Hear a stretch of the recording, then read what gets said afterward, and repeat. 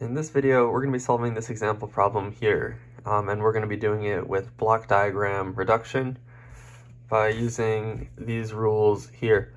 And if you're wondering where these rules came from, I also made a video where I go through and derive all of these, but for this video, we're just going to assume that we know them, and we're going to use them to solve the problem. So the problem says, find the transfer function from the input x to the output y of the block diagram below, and then it shows us this block diagram. So what we want to do is basically take all of this and reduce it into one transfer function that's some combination of all these different g's. So the first thing we're going to do is we're going to take a look at this and we're going to say, okay, what can we get rid of? What can we combine? You can see that we don't have anything in series that we can just real quick combine, or anything that's obviously in parallel that we can combine. This feedback loop, we can't do that because this is in the middle of it, so it's not just a pure feedback loop. So what I see right off the bat is that these two, those are in parallel, and we can combine those except for we have this extra branch coming off here. That sort of makes it not so easy.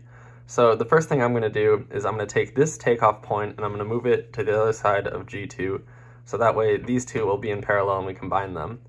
So let's go ahead and do that. We know that for moving a takeoff point upstream, which is what we're doing because the arrows are going to the right and we're moving this takeoff point to the left. So moving a takeoff point upstream, we are going to multiply. So we can go ahead and start redrawing this. So we'll have, make sure everything's visible, x going into G1,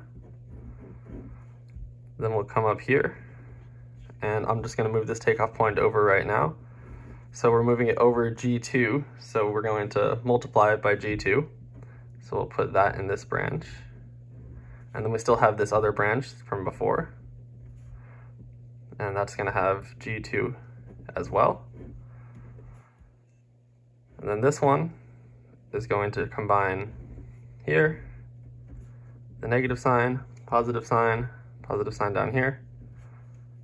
And then this G2 is going to go over to this summing junction, which is after G3.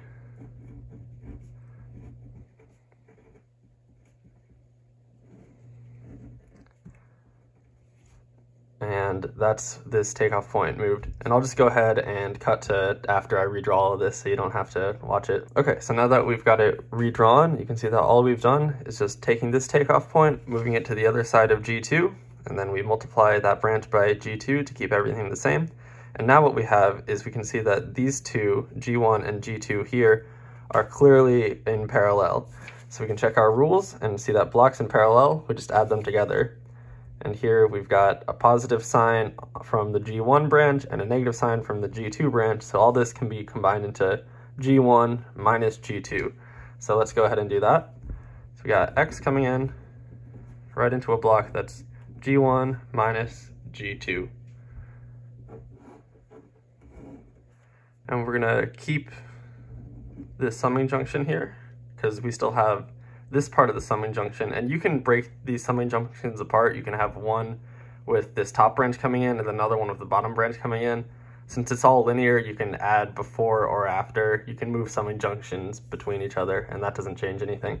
So we have to leave this one because we still have this positive branch coming in from the bottom, and then we'll just redraw the rest of it. Okay, so now that we've got this redrawn here with these two blocks combined, we can see that we once again are going to need to do some rearranging to do anything, because this parallel part, we've got this summing junction in the middle, and this feedback part, we've got this summing junction in the middle. So let's go ahead and move one of those so that way we can get some more work done. So I'm going to take this one and move it upstream. So bounce it over G3, and to move a summing junction upstream, we're going to divide. So that means that we're gonna move this over here and then divide this G2 by what we moved over, G3. So we'll have X coming in, and then up here in this branch above, instead of just G2, we're gonna have G2 divided by G3. We're gonna have G1 minus G2 there, and then this summing junction is going to be moved to the other side. So first we'll have this summing junction, and then we'll have that one we just moved, And like I said, these two are interchangeable now, since they're right next to each other.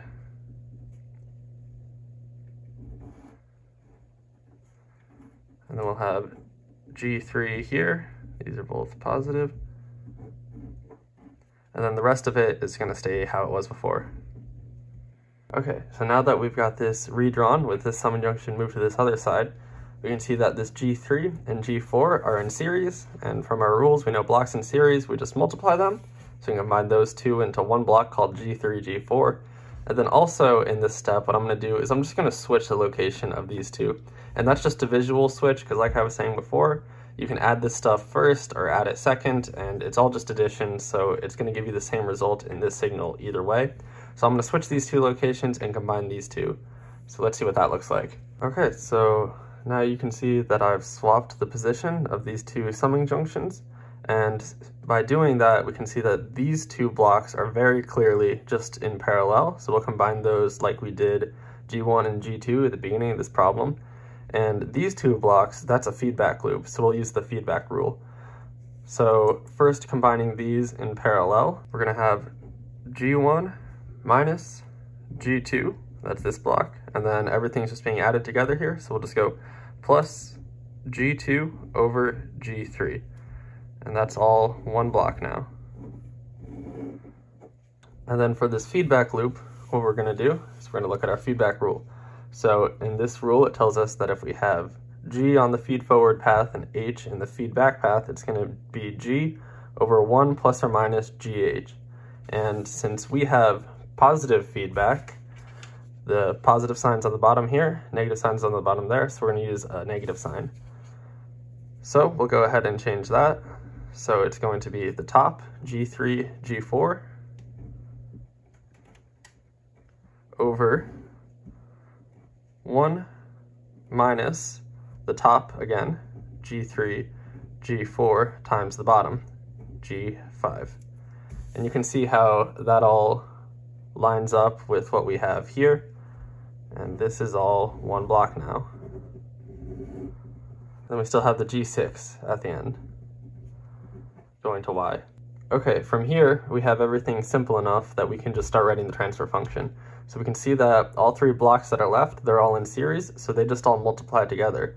So that's going to tell us that the output, Y, over the input, X, is just going to be equal to the product of these three blocks.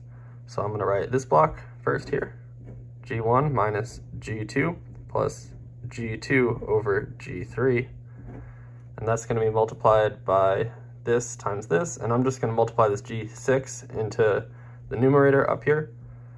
So I'm going to have G3, G4, G6 all over 1 minus G3, G4, G5. And maybe you can leave it like this depending on if your professor or whatever, what they want. But I'm going to go ahead and just go one extra step to multiply all of this into here, just to put it into one fraction.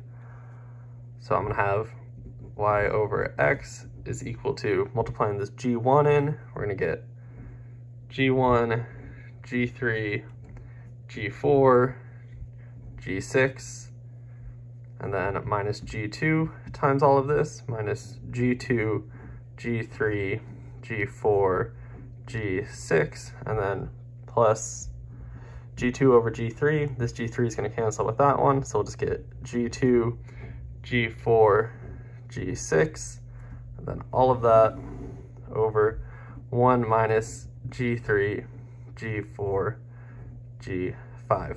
And this is our final answer. So, what we solved here